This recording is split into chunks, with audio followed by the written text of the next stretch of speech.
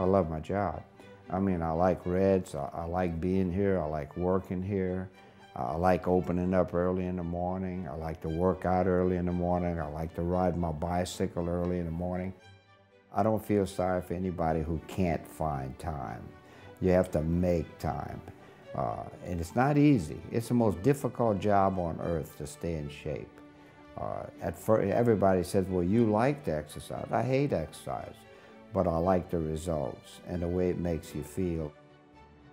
My uncle was a bodybuilder, and he'd come home, and every time he'd come home, he'd flex his muscles and all. And so I got really interested in that. And I started to buy a little piece of equipment, or made my own equipment, and started working out at my house when I was probably 7, 8 years old. And started putting pictures of Mr. America on the wall. That's my goal. One day I want to be Mr. America. So I kept putting pictures, no matter where I was. Like I went in the Navy and I was on a submarine. Submarines have little bitty lockers. They don't give you much room to put your stuff. And I'd put my picture of Mr. America in there. Now the guy next to me might have had Marilyn Monroe or Jane Mansfield, but I put my picture in there. So anytime I want something, I'll put a picture on the wall. And never in over 70 years have I failed.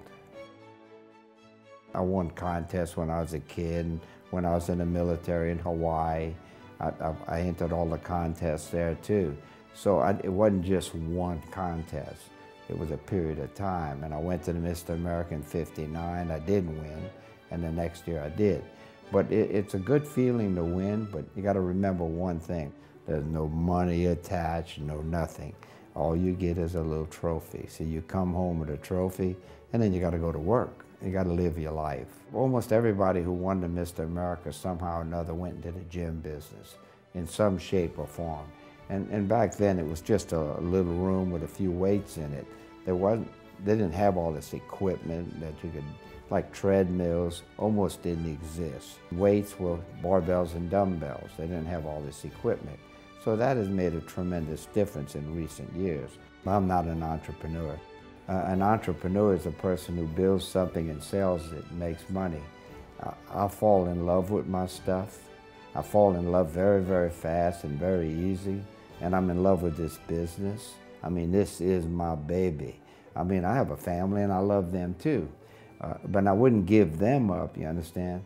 But this business is #1 in my life. I'm Red Lareal, been running Reds for 55 years.